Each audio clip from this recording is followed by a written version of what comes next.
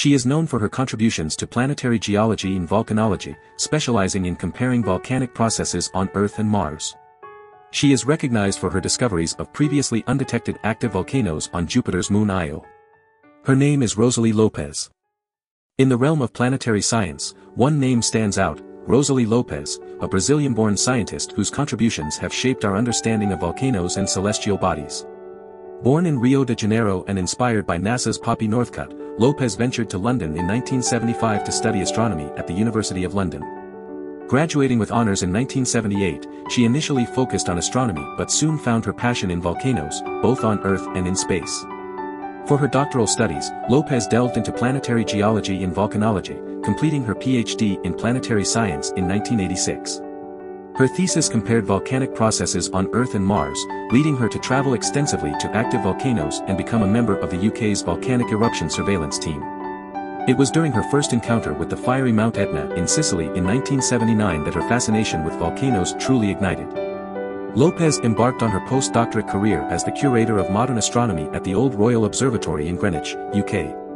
In 1989, she conducted hazard mapping at the Vesuvius Observatory in Naples, Italy, further solidifying her expertise in volcanoes.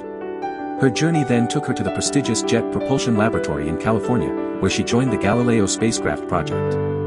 From 1996 to 2001, Lopes worked on the Near-Infrared Mapping Spectrometer team, analyzing observations of Jupiter's volcanic moon, Io. In a groundbreaking discovery, she identified 71 previously unknown active volcanoes on Io, expanding our knowledge of volcanic activity in the solar system.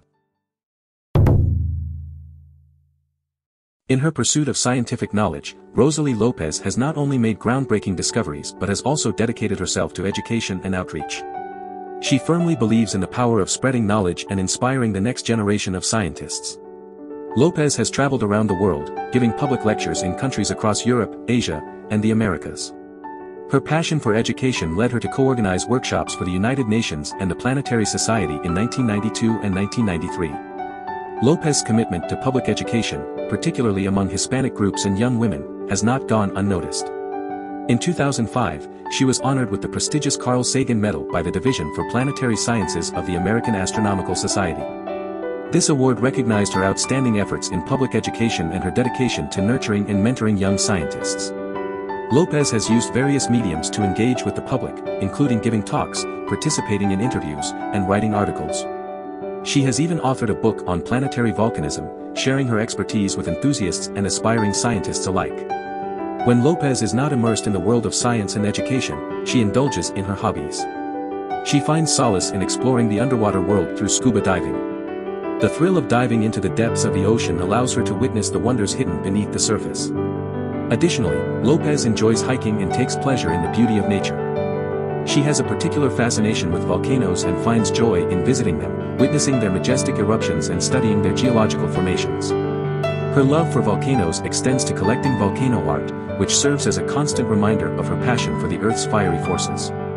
Rosaly Lopes' journey has been marked by remarkable scientific achievements, but her impact goes beyond her discoveries.